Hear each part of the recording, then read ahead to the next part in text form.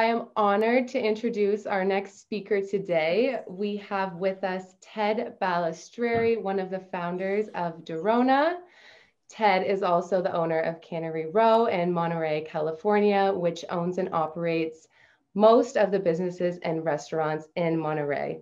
Ted, thank you so much for joining us today. Well, it's a pleasure to be here. I certainly was general manager partner of Cannery Row, and we have some partners in that, and CEO of all the rest of the companies. We have a hotel company as well as the sardine factory. And my partner and myself, just to give you a little background, we started October 2nd, 1968, way before you were born. We opened up the sardine factory. That was a very exciting day. We had $960 to our name. We had to survive. We hit the lights, and it just took off and never stopped. And here we are almost 52 years later. But truly the most challenging time was this year. And one of the reasons for the most challenging time was out of our control. And when things are out of your control, you feel a little bit helpless about things. And the hardest part of that was to let people go, close down the restaurant. I mean, I just don't remember my whole adult life, the last 52 years, not having that restaurant open. The only time we close is during the holiday, Christmas time, and clean it up a little bit, or we had to do some remodeling, but it's never. And but it tries men's souls, you might want to say, people's souls. And we had probably one of the roughest times we've ever had was worrying about the employees, and they're the least that could afford this shutdown of all people. Bert and myself will survive it. We have other companies, we have hotels, but they had it rough. Thank God for the PPP. But one of the good things about this is we're also in the golf business. Golf shot up through the roof, outdoors activities are shooting up. People are getting used to outside dining. You're going to see a lot more of that stay around for a long time, more outside dining.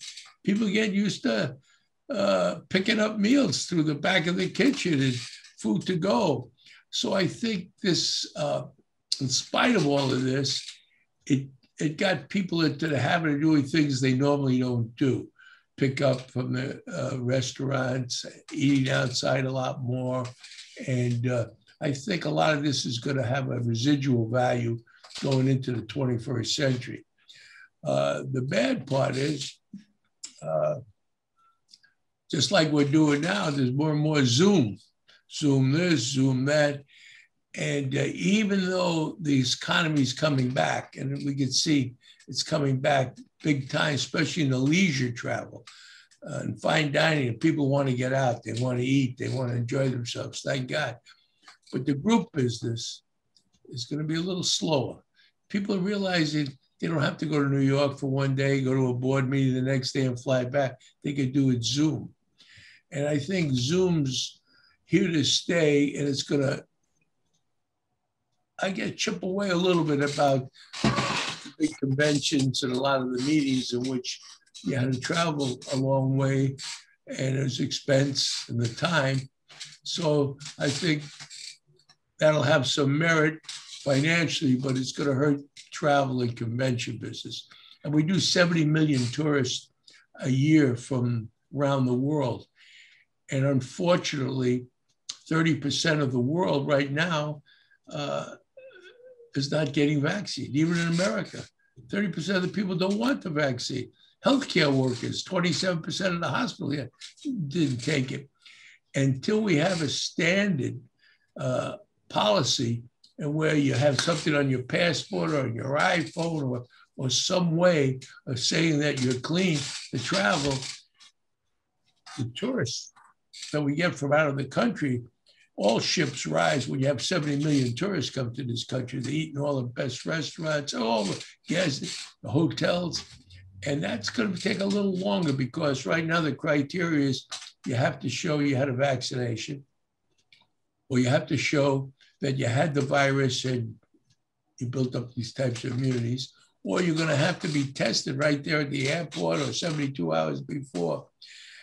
So until we have a seamless type of way that all countries buy into for traveling, you're not going to see a lot of this world tourists from all around the world come back to the United States, or us leaving right now. A lot of countries you can't go to.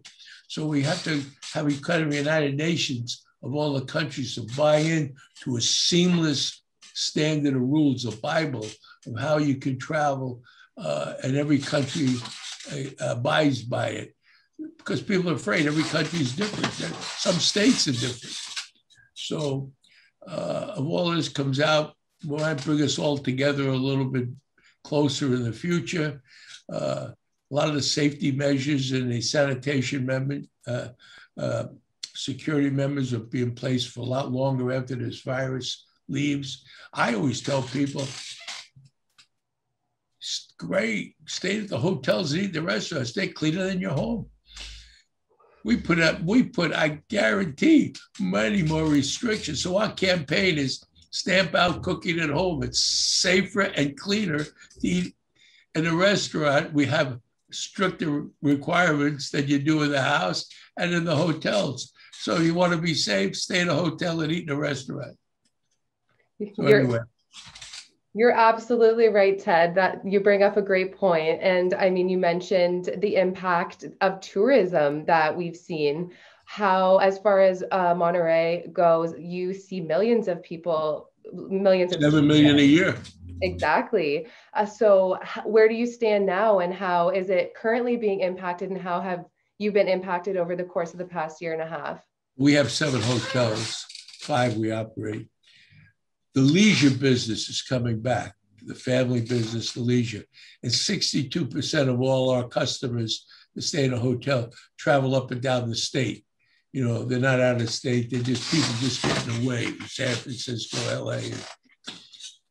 We used to do about 12% foreign travelers. That's zero practically, you know, and that's going to hurt because they spend the most. The further people travel, the more they spend. They don't tax the schools. They don't tax the social systems. It's like confetti. They travel on the highways at different times. It's the cleanest dollar in the world. We don't have a smokestack industry. Tourism is the greatest dollar we could possibly get, especially foreign tourists, because they leave their money, they go home, they don't tax the schools, the social services. So that's going to take a little while to come back. Our conventions, and you know, usually when you book conventions, it's a year or 2 or 3 out. And we haven't seen that bounce back yet.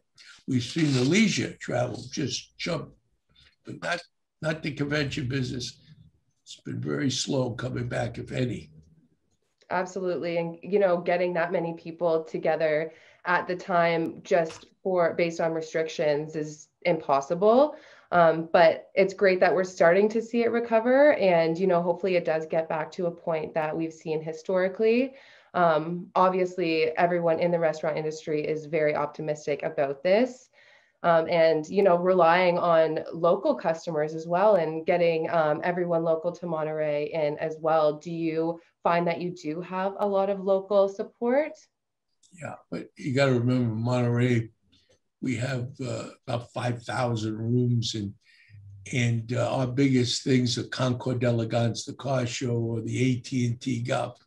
Local support is great, but you only have about 40,000 people that live in Monterey, and you're probably in Monterey County, you probably have 400 some restaurants. If everybody went out, they'd have almost their own dining room, you know. So you need tourism to sustain, especially DiRoNA types, quality restaurant.